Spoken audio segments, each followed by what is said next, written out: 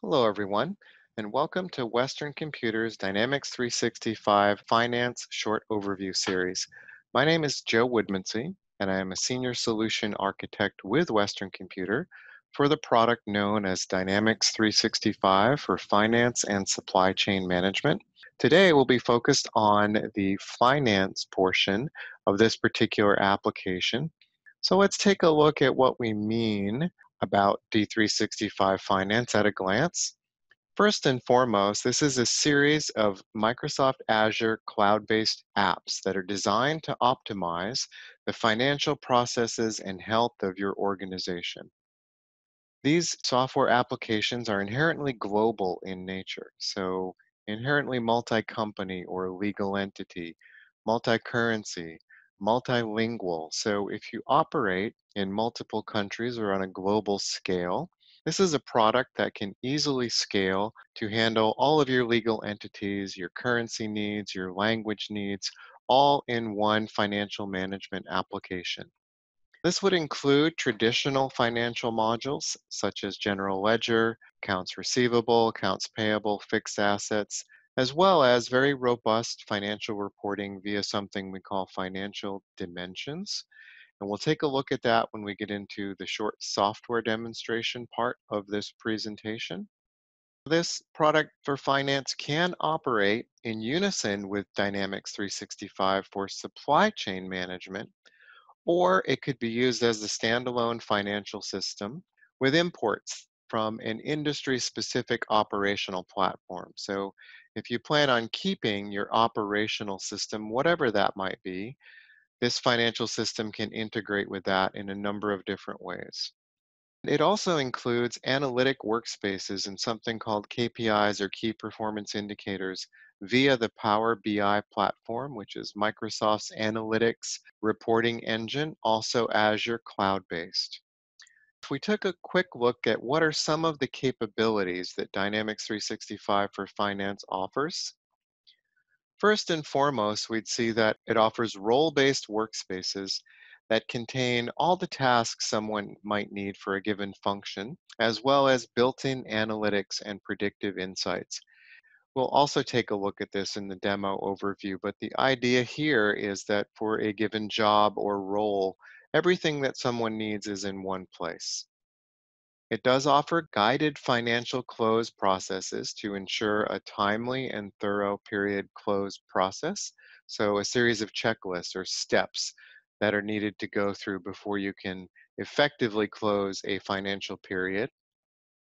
It has Office 365 integration, including Excel import and export capabilities, budget management, and Microsoft Word based templates for things like document customization, where you might want to send a statement to a customer, but you might want to do a unique format with Microsoft Word. And D365 for Finance offers you that capability. And finally, additional financials apps capabilities, things like budgeting and forecasting, revenue recognition for those industries that might need it, cash and bank management, expense management. So, in addition to the core capabilities, things like GL, AP, AR, fixed assets, there are some other capabilities such as these modules which extend those base capabilities from a financial management standpoint. So with that quick definition and overview of capabilities, what I'd like to do is just do a quick software overview of the D365 for Finance modules. I'm going to go to a web browser. In this particular case, it's my Chrome browser. And the first thing that I'm going to talk about are these workspaces that we talked about in the overview.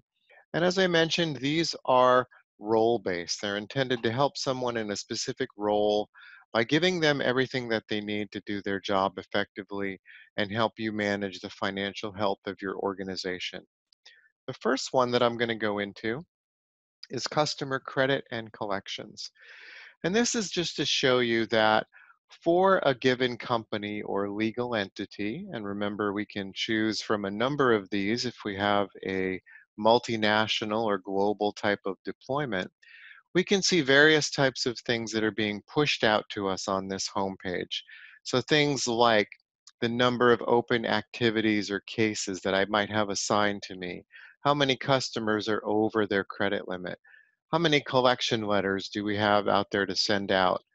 As we scroll over, we can start to see embedded visualizations like my AR aged balances visualization, different types of balances, promise to pay coming from the accounts receivable system, and then some embedded tiles that we have coming here from Power BI.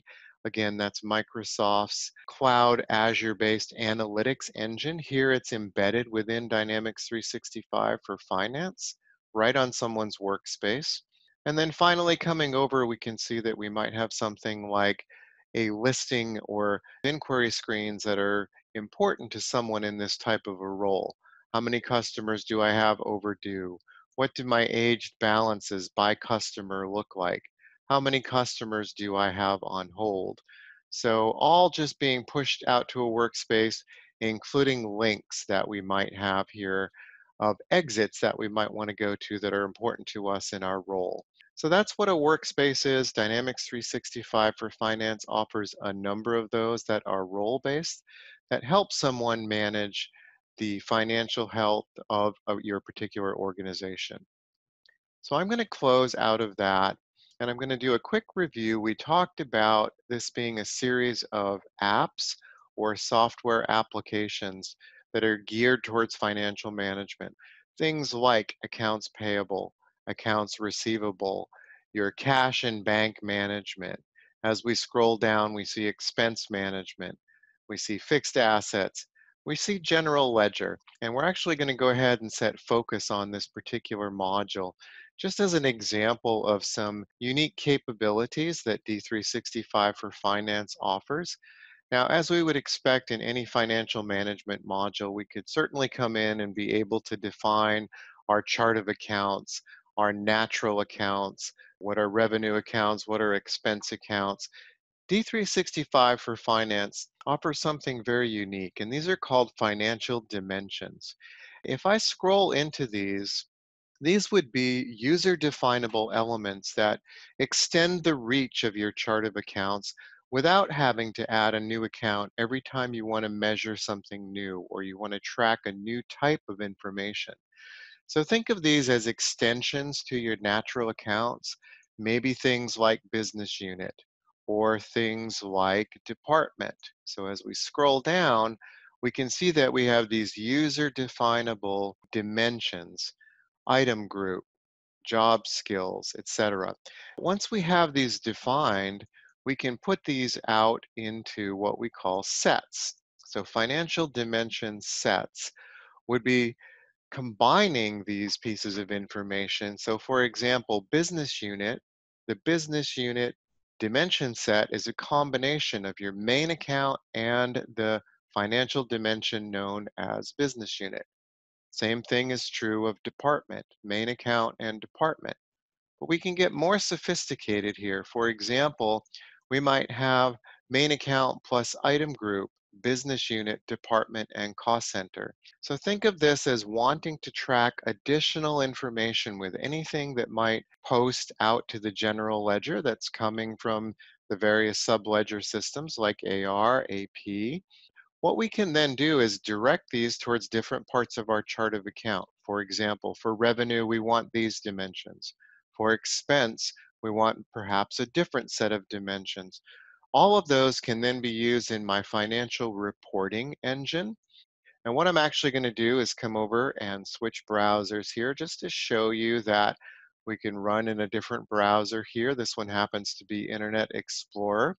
And what I could do is also drill down on that general ledger module, go into inquiries and reports, go to my financial reports, and you can see that I've got a financial report that's been written here with the embedded financial report writer that's part of D365 for Finance. This will take advantage of those financial dimensions. So as I scroll down on a report, you can see this particular one was generated in 11/30 of 2019.